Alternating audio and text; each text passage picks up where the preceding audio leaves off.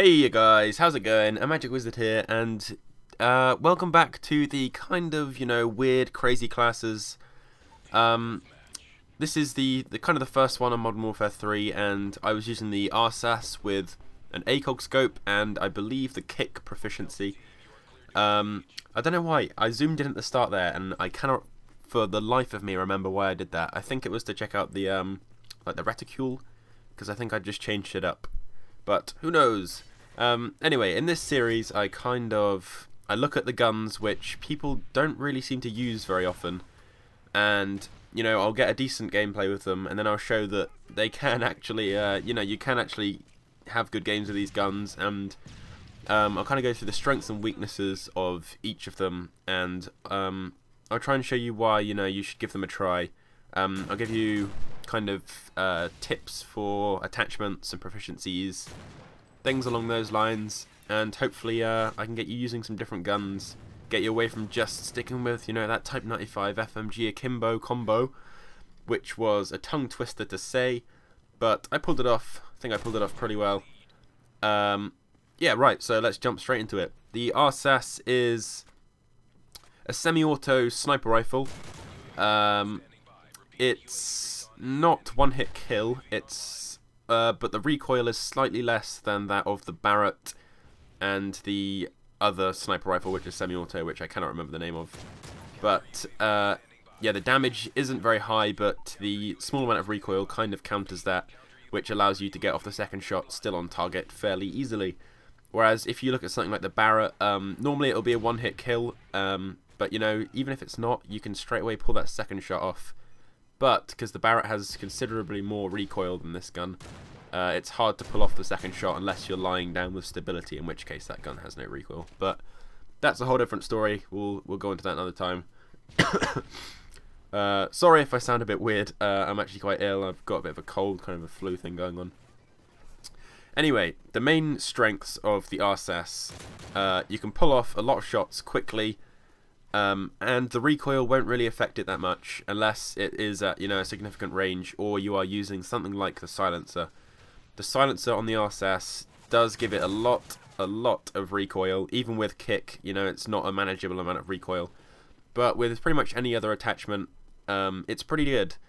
I would recommend using the Acog and playing with the mentality that this here is just a semi-auto assault rifle, because basically that's what it is once you chuck the Acog on. It's just an extremely powerful semi-auto assault rifle. It's kind of like the MK14, except I don't know, the one-hit kill chance is obviously a lot better, because in the game it's under the sniper rifle category. With Acog, I think Acog is probably my preferred attachment. It comes with quite a decent magazine size considering it is a sniper rifle, which definitely is an advantage, because it means you can free up your proficiency slot, so you don't have to use the two attachments, because you don't need extended mags, and it also means you can the one attachment you do have, you can put on something maybe more useful. I definitely prefer the Acog sight. Also, I think the variable sight would be quite good if you have it on the the most zoomed in one, not the most zoomed out. But as you can see here, it's even at range like this, 2 shots on these people. I think some of them are still 1 shot as well, because obviously head and I think maybe upper chest is 1-hit kill with this gun. If not, then it's just head, but still it's pretty good. I actually, while recording for this, I had a game on Arcaden or Arcaden. I still don't know how to pronounce these maps, they're so strange. But I actually got a triple with it. 1 bullet, 3 kills. So that was pretty nice. Yeah, that's definitely one of the advantages, that it's basically an assault rifle with an extremely high damage. Onto the weaknesses, however. Obviously, it's not a one-hit kill sniper rifle. That's the main one. At close range, it's kind of a spray and pray, but you do have the one-hit kills every now and then, so that does help. If you don't have a good trigger finger, then I would not recommend using this gun, because it's, 1 shot isn't enough to kill them, and unless you can get, 3 or 4 shots off really quickly in their general direction, you'll normally get the kill. But if you don't have that trigger finger, then I wouldn't recommend it. it takes a while to get used to this gun. The first few games I was doing some pretty poor scores, but you know, once you get used to it, it's okay. The reload time is not amazing. I can't remember what perks I was using. I mean, I'm pretty sure it was quick draw, because with sniper rifles, in my opinion, you need quick draw, because without it, the zoom in is just a bit too slow. I would also recommend possibly steady aim, because at close range it definitely will help if you can just, you know, hip fire at them. And at kind of, I think my first perk, I'm not certain, I actually can't remember, possibly blind eye, because the last thing you want when you're a sniper rifle is to be shown up on the map and everyone running towards you, especially if you're in a room, because then, you know, you have to kill them at close range and you've only got the sniper rifle. So I would recommend possibly blind eye, or if not blind eye, maybe sleight of hand, because obviously the faster reloads is going to help. But then again, you shouldn't really be in the situations where you need a fast reload anyway. I mean, like being at close range with this gun is not ideal. Preferably you want to be at medium to long range, which means you kind of have to traverse the map slightly differently to how you would with any other gun, which is, I don't know if that's a weakness or that's a strength, because you won't be, you know, you don't want to be running down the sight lines where everyone's going to be seeing you all the time. You kind of want to, you know, take the back routes, get behind people, come up on them unsuspecting, and I mean, obviously you want to do that with every gun, but with this gun you kind of have to if you want to get the kills. So running straight on at people isn't necessarily the best. I have no idea what I was doing here, you know, I kind of started killing people and then stopped, and it was crazy. But anyway, back on topic. I would, yeah, you have to get behind them if you want to be able to get the kills, because one-on-one, if they're behind cover, you aren't probably going to win the gunfight. To be completely honest with you, you're not going to win the gunfight. Especially if you've got Acog, because of the idle sway that the Acog sight has.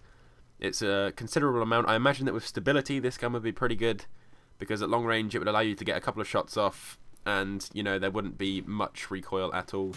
So I think stability would definitely be a good choice. Also, as with most sniper rifles, speed is a good choice as well, because you can see here that you run at like LMG speed, which is not ideal, considering you want to be able to get to those positions as fast as you can and then take out the enemy as fast as you can, because, you know, whoever has the better position is normally going to win the gunfight. I keep seeing the weird wiggle that theatre mode has, and it's really putting me off. Anyway, back to recommended perks. I would say quick draw is a necessity. I would say either blind eye or sleight of hand, and then third perk you could either go for, because of the, if you're using Acog sight, I would maybe recommend dead silence, because if people are going to be sound whoring, then you don't want to be getting sound whored, especially if you've got a sniper rifle at close range. If not dead silence, then steady aim, just for the, you know, I've already spoken about steady aim. Steady aim's a good choice, I think. If not, then maybe sit rep, because, well, it depends what game type you're playing. I mean, obviously, team deathmatch, people do like to put down their Bettys and Claymores, so sit rep can be handy for that. But, you know, third perk, it's really up to personal preference. Personally, I would go for either steady aim or dead silence. Equipment, whichever you want. I mean, you're going to be at close range, long range, every kind of range with this gun. So, you know, grenades are helpful, Bettys are helpful, you know, Bettys are always helpful. I think, you know, personal preference is definitely part of your equipment slots. I think when it comes to strike packages, I would go for probably not specialist, because it's unlikely you'll get a long streak with it. But the kind of, what is it, support's really good. So I recommend support. But looks like the video's ended, guys. I've just been rambling for a long time. 32-8 final score was. Hopefully you have enjoyed, and I will be, I've already got a few more of these kind of weird class gameplays already stocked up on my hard drive, so you can expect these and the Road to Gold gun again over the next few days. And as usual, I will catch you all next time. Goodbye.